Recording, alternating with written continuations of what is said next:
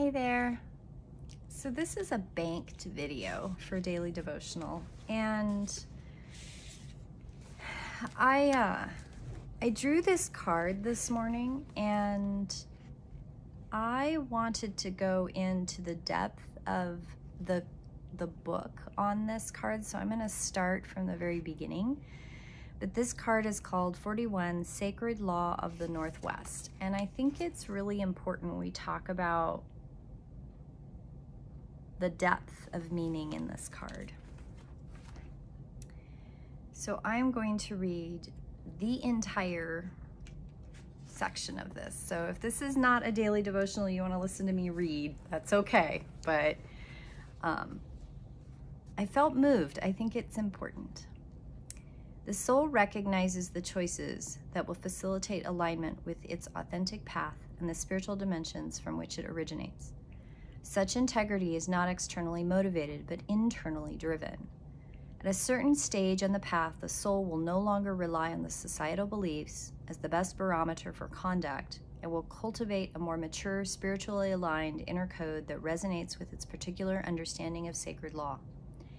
To find your way through any matter of concern, take your time to reflect upon your choices.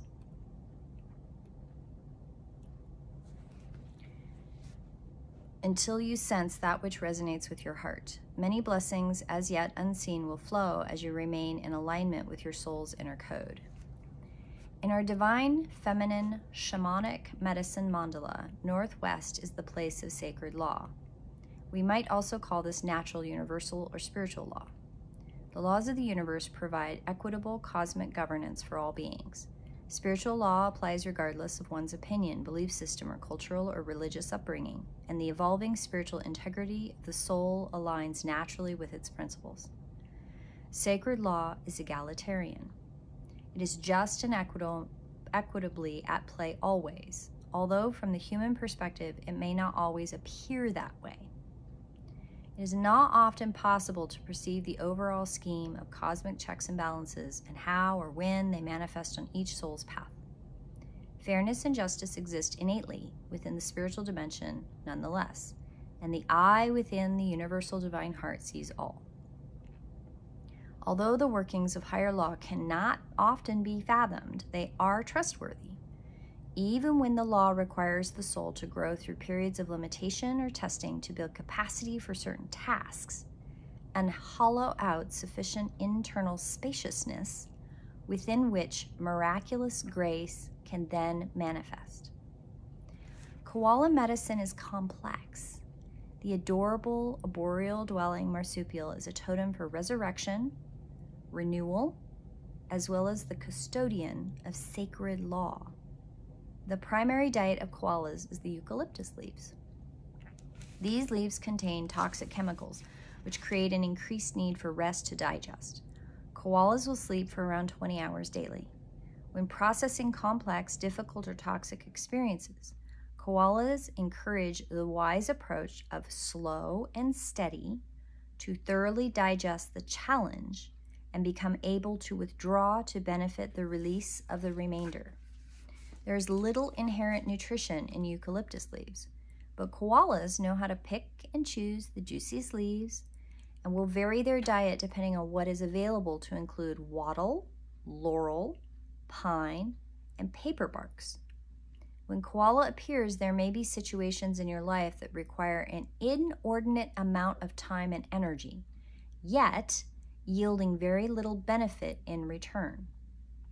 You may encounter circumstances of limited nourishment, and at certain times in your life that require you to be creative and selective to make the most of what is available to you. Know that you can expand your energy and sources to include that which is more beneficial too. Koalas feed at night and rest during the day. When koala appears in the oracle, it can indicate that a deep soul-healing process is underway, and your dreams are actively nourishing your process. Night represents the mysterious, intelligent, slow-moving restorative function of the deep mind, accessed through your dreams, meditation, ritual, and sacred practices, and creative self-expression. This contrasts daytime, which can represent conscious activity, logical strategy, making things happen through willpower.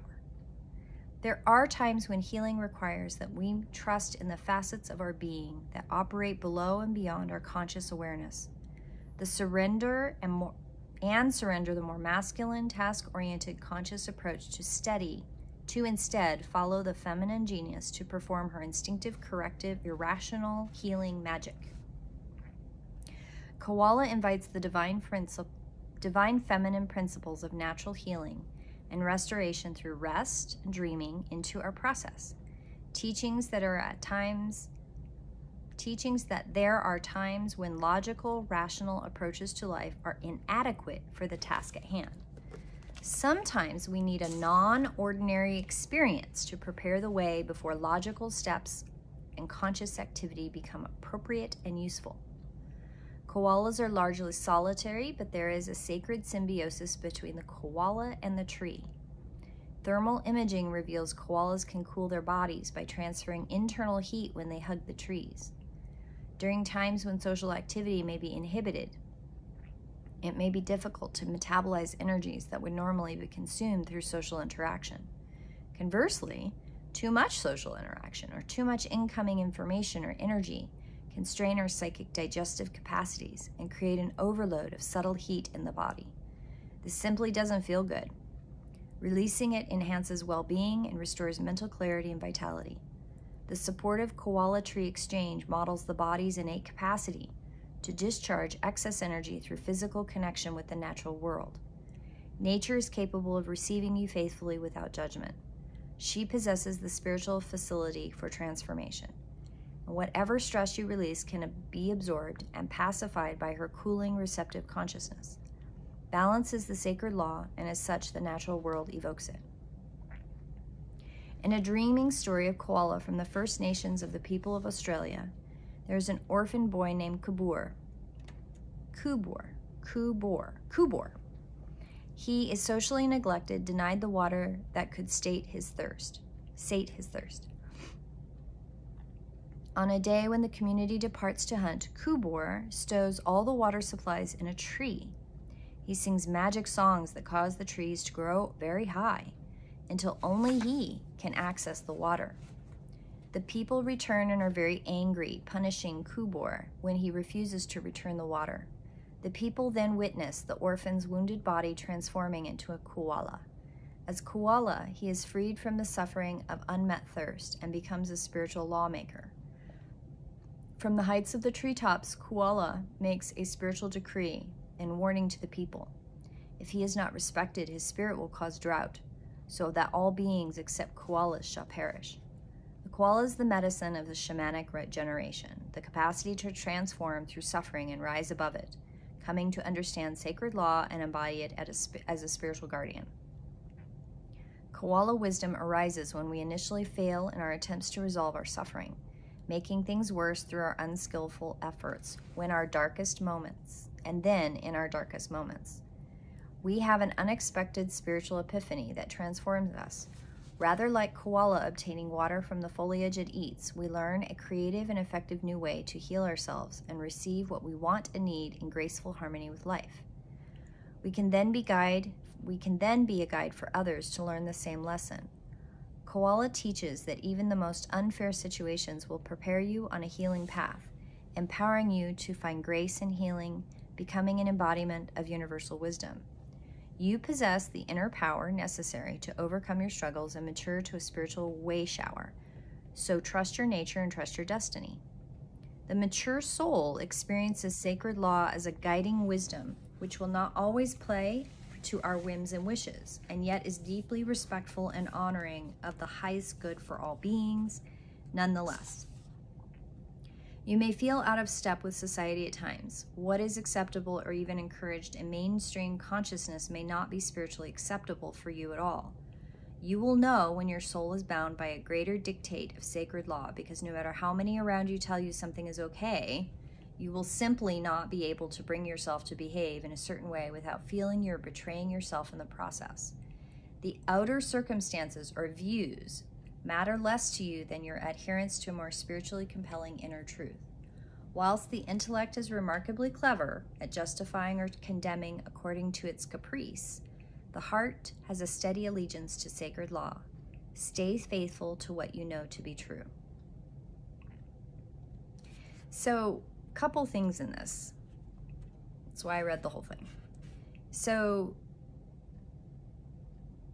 key piece that there's a couple ones.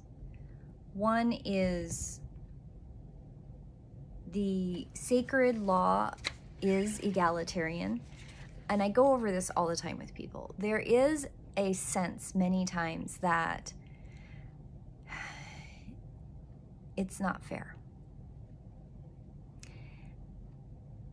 But what comes back from that is always, not always, but many times, there is somebody's guide in the background saying words like, reframe that. Let's look at it differently. Can you help them see it from a different perspective? So I do that a lot. And that reframing, for a really long time, I didn't understand what guides were saying when they said that. I just would tell people, no, that's not what your guide said. And I would just move on. And now I understand that the reframing is helping people understand that your blueprint is this amazing thing that you created to guide your path here. You chose your guides, you chose your path, and you have a lot of power in that. So when something doesn't seem fair and something seems really hard, reframe it. Look at what is the lesson within it? What is the universal, right? Like egalitarian rightness of what's happening? What is the cause and effect? Fairness and justice exist innately within the spiritual dimension. So when you're following your path and you're learning and trusting and letting go of the ego, some of the things that hold you back or feel to hold you back or feel unfair do balance out. I like that they start with koala medicine is complex, because there's 3 pages of this and it is very complex. So one thing, the slow rhythms of sleep. I talk about sleep in my self-care a lot. I talk about making sure you get the optimum amount of sleep for who you are. I don't often recommend a product because I don't feel like people need to go out and buy a lot of things.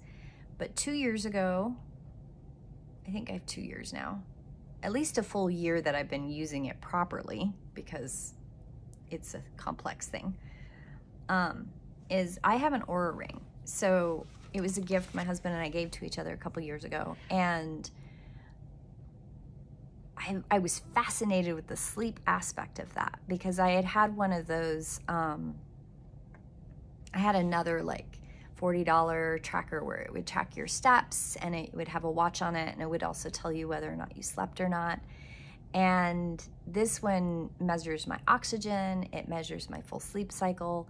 And the reason I like it is it helps me know when I do sleep well, because I think I sleep just fine. I do. I don't have trouble sleeping. I go to bed, I go to sleep.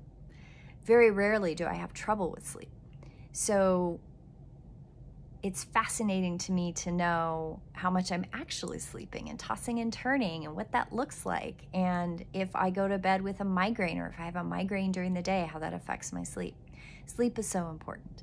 And the process of slowing down and allowing your body to rest in different ways, this particular product has helped me navigate through that with more awareness.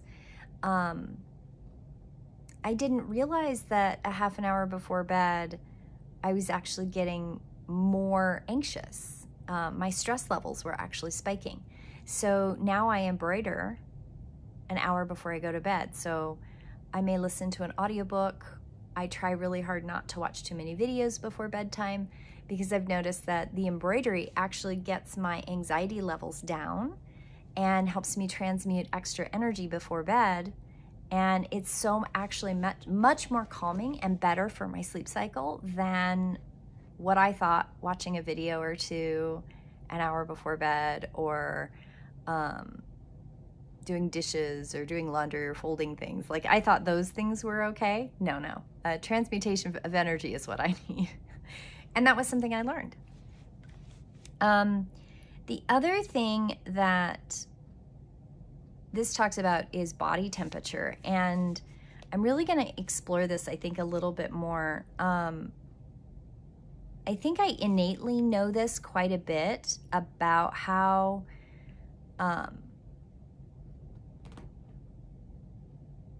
so it talks about it here, too much social interaction or too much incoming information or energy can strain your psychic digestive capacity and create an overload of subtle heat in the body. I actually have struggled with, back to the Aura Ring, I have struggled the whole time I've had it with weird temperature fluctuations that the Aura Ring just basically tells me it doesn't know what's going on. So I have actually a scientific tool that I put on my finger every single day that measures when I get too much energy and I get too much energy overload and I don't transmute enough. I have noticed that doing embroidery in the evening in recent times and really conscientiously transmuting the energy, my temperature at night has been more steady. But when I wasn't doing that, I would have a direct correlative temperature increase in my body from being busy during the day, doing a lot, and then the temperature at night of my body being up. And I can be as much as 7 points higher than my baseline. And when I transmute energy, if I do that, I'm either at 0 or below. And then my sleep score goes higher. So my physical body's temperature gets lower, and I'm actually able to get a deeper, more restful sleep. So I'm actually able to track it, and that's pretty interesting. But I'm also postmenopausal, so I also have, and I've been having hot flashes since I was 34. So yeah, that, or 36, somewhere right around in there. Hot flashes are awful. The other thing was the story of the koala and the shamanic regeneration, the capacity to transform through suffering and rise above it. Koala wisdom arises when we initially fail our attempts to resolve our suffering, making things worse through our unskilled efforts. And then in our darkest moments, we have an unexpected spiritual epiphany that transforms us. The mature soul experiences sacred law as a guiding wisdom which will not always play to our whims and wishes, and yet deeply respectful and honoring of the highest good of all beings. And as I'm reading this, there's something else that bubbles up about our, as women, so I'm talking to the women who are listening to this, our participation in politics and voting and contributing to our world at large. I have a huge capacity of passion for social justice and equity, and I have my whole life. I mean, I got my parents to do recycling when it was not a thing. I was very adamant about saving the sea turtles and saving the oceans, and I have always been very adamant about things that other people seem to think is just this, I don't know, my dad at one point tried to talk me into going into the Peace Corps because there's this undercurrent in my whole life of contributing to the betterment of humanity as a whole, the whole planet. We're all connected. I know we all have these individual nations around the world, and we all have these individual cultures we come from, which are extraordinarily valuable, as the koala story reinforces that, the indigenous story of the medicine of the koala. And also, we are all connected. We are all brothers and sisters on this planet, and we have this unique opportunity in our modern day and time that the world is smaller. They talk about that in economics. The world is very small. Every product you buy is interconnected with someone somewhere else in the world. And that is also a true statement. So how do we socially, as a whole people, integrate those things? And koala medicine brought up very much for me this awful inequity that the United States has allowed, and we have, in many ways, we have allowed it to happen through apathy, through thinking that, and I'll use Roe v. Wade as a good example. I know women who are like, oh, it'll never get overturned. Don't worry about it. Nobody would take that away. We fought really hard for that. We did as women. We fought really hard for that before I was even born. But that doesn't mean somebody's not going to come around and decide that they want more power and they want to take your rights away from you.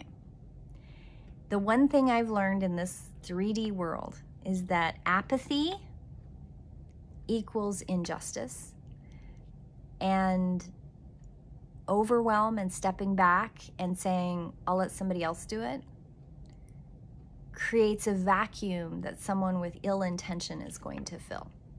And it's the same thing in your life, in your microcosm of your life. If you don't do something, somebody else will, and it will fill that gap. If you don't nurture the relationship with your partner will find dissatisfaction with that and will find some other way to fulfill it. You have to choose each other all the time.